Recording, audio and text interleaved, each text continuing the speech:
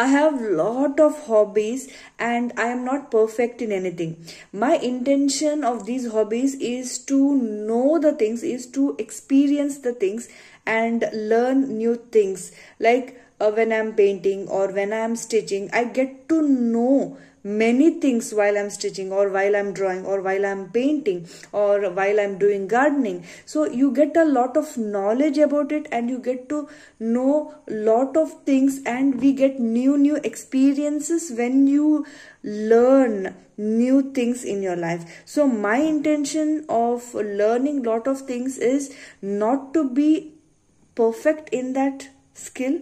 Only thing is, I want to get that experience. That experience of getting new things is something different. Like while I'm swimming, well, I was learning swimming and that was a different experience. And when I'm learning Kathak and the experience, okay, why we are doing this, why we should not do that, what happens if you do that. And while learning music, so why we are doing this, what is wrong, what is right. So these are all the things, these are new experiences we learn, and that makes me happy than being perfect.